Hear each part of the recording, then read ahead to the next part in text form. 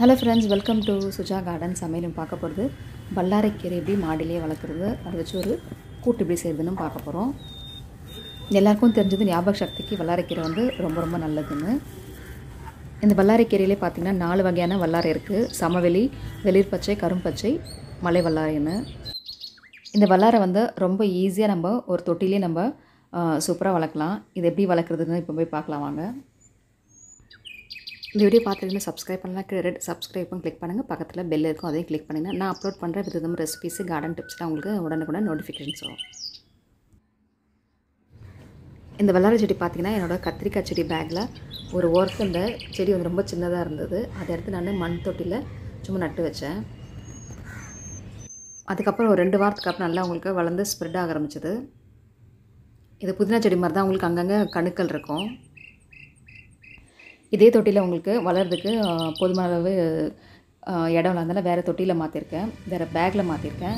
இது வந்து கீரைக்கான பேக். அது ஒரு அடிக்கும் கொஞ்சம் கம்மியாக இருக்கும்.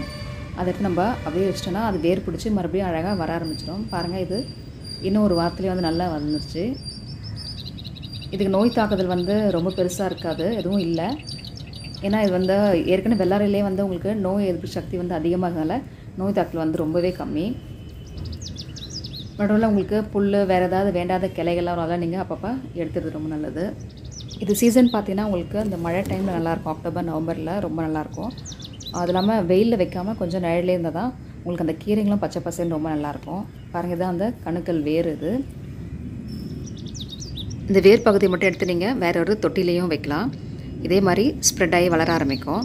இப்போ வெயில் சீசன்றதுனால இலையை மட்டும் எடுத்து நீங்கள் நிழலில் காய வச்சு அதுக்கப்புறம் அதை நீங்கள் பொடி பண்ணி குழந்தைங்களுக்கு தேனில் குழச்சி ஒரு உருண்டையாக கொடுக்கலாம். இல்லை நீங்கள் தோசை மாவுலேயும் கலந்தும் கொடுக்கலாம், ரொம்ப நல்லது. நம்ம கடைகளில் கொடுக்குற கீரைகள் வந்து வெறும் இலைங்களை மட்டும் தான் கொடுப்பாங்க. ஏதாவது ஒரு சமயம் கீரைக்காரர்கிட்ட நீங்கள் கேட்கலாம், அந்த மாதிரி வல்லாரை வந்து ஒரே ஒரு சின்ன வேரோடு இருந்தால் கொடுங்க அப்படின்னு கேட்டால் அவர் கொடுப்பாரு. நீங்கள் அதை மட்டும் வச்சா கூட நல்லா உங்களுக்கு வளர ஆரம்பிச்சிடும். மண் வந்து ரொம்ப கொஞ்சம் டைட் இருகலாக இல்லாமல் கொஞ்சம் லூஸாக இருக்கணும். இதுக்கு பயிர்க்குன்னு பார்த்தீங்கன்னா தேமூர் கரைசல்லாம் கொடுக்கலாம். அது இல்லாமல் இப்போ வீட்லேயே வந்து தயிர் எதாவது ரொம்ப புளிச்சிருச்சு அப்படின்னா அதை நீங்கள் ஒரு 2 மணி நேரம் அப்படியே வச்சுட்டு அதில் தண்ணி மிக்ஸ் பண்ணி ஊற்றலாம். பாருங்கள், அது கொஞ்சம் கொஞ்சமாக ஸ்ப்ரெட் ஆகி ஃபுல்லாகவே வந்து வளர்ந்துருச்சு. இது நீங்கள் எவ்ரி 20 டேஸ்க்கு நீங்கள் அந்த இலைங்களை மட்டும் நீங்கள் பறிச்சிட்டே இருக்கலாம். அப்போ தான் உங்களுக்கு அடியில் இருக்க மிச்ச இலைங்கெல்லாம் வந்து மேலே வர ஆரம்பிக்கும். அதே மாதிரி நம்ம சாதம் கழுவு தண்ணி, பருப்பு கழுவு தண்ணி எல்லாமே நீங்கள் ஒரு பக்கெட்டில் கிச்சனில் வச்சுருங்க. அதில் கொஞ்சம் கொஞ்சமாக ஊற்றிட்டு ஒரு 5 நாளுக்கு அப்புறம் ஒரு மாதிரி நொதிச்சு வரும். அந்த தண்ணியை நீங்கள் கொஞ்சமாக தண்ணி மிக்ஸ் பண்ணியும் ஊற்றலாம். அது ரொம்பவே நல்லது. முடி வளர்ச்சிக்கு வல்லாரைக்கீரை வந்து ரொம்ப நல்லது.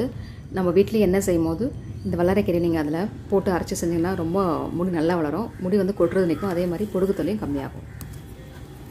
இப்போ நம்ம கீரையை மட்டும் பறித்து ஒரு கூட்டு வைக்க போகிறேன். வாங்க எப்படி சேர்த்துன்னு போய் பார்க்கலாம்.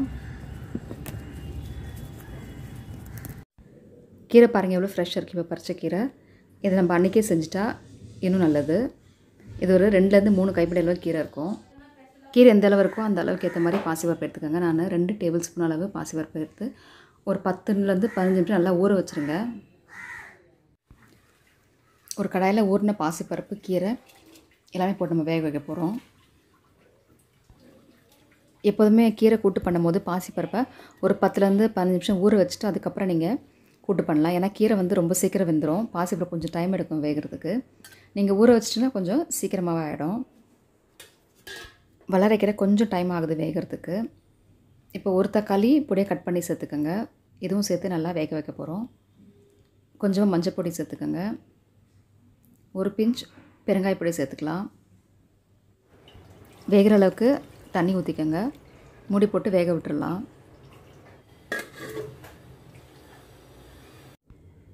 இதை நம்ம அரைக்க போகிறோம். கொஞ்சமாக தேங்காய் எடுத்துக்கோங்க. 1/2 ஸ்பூன் சீரகம், ஒரு 7 மிளகு எடுத்துக்கலாம். காரத்துக்கு ஒரு 3லேருந்து 4 காஞ்ச மிளகாய். பாருங்க, குறைன்னு அரைச்சாச்சு. கொஞ்சமாக வெந்து வந்ததுக்கப்புறம் தேவையான அளவு உப்பு சேர்த்துக்கோங்க.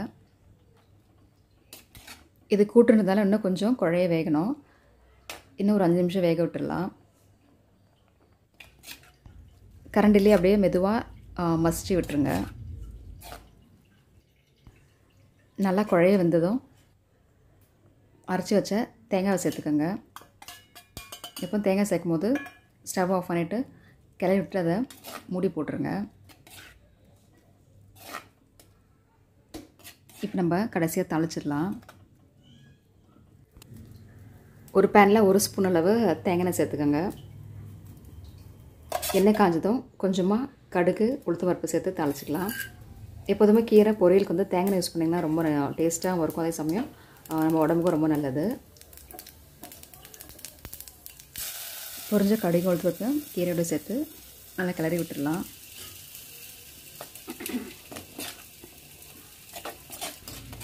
சூப்பராக ஹெல்த்தியாக ஒரு வல்லாரை கூட்டு ரெடி பண்ணியாச்சு. இதில் உங்களுக்கு கசப்பு அவ்வளோவா தெரியாது நம்ம பருப்பு போடுறதுனால. இப்போ குழந்தைங்களாம் நீங்கள் கொடுக்குற மாதிரி இருந்தால் இதே மாதிரி நிறைய பருப்பு போட்டு கொடுக்கலாம். அப்படிலாம் நீங்கள் கட்லெட் மாதிரி கூட செஞ்சு கொடுக்கலாம். நீங்களும் இதே மாதிரி ட்ரை பண்ணுங்கள். வளரைக்கீரை எப்படி வளர்க்குறதும் பார்த்தீங்க. நீங்களும் உங்கள் மாடியில் ஒரு சின்ன தொட்டிலேயே ஸ்டார்ட் பண்ணலாம். எதாவது டவுட்ஸ்னால் நீங்கள் கமெண்ட் செக்ஷனில் போடலாம். இந்த வீடியோ உங்களுக்கு ரொம்ப யூஸ்ஃபுல்லாக இருக்கும்னு நினைக்கிறேன். அப்படி பிடிச்சிருந்தா ஃப்ரெண்ட்ஸோட ஷேர் பண்ணுங்கள், லைக் பண்ணுங்கள், கமெண்ட்ஸ் போடுங்க. சப்ஸ்கிரைப் பண்ணலன்னா மறக்காமல் சப்ஸ்கிரைப் பண்ணுங்கள். தேங்க்ஸ் ஃபார் வாட்சிங். நம் ஆரோக்கியம் நம் கையில்.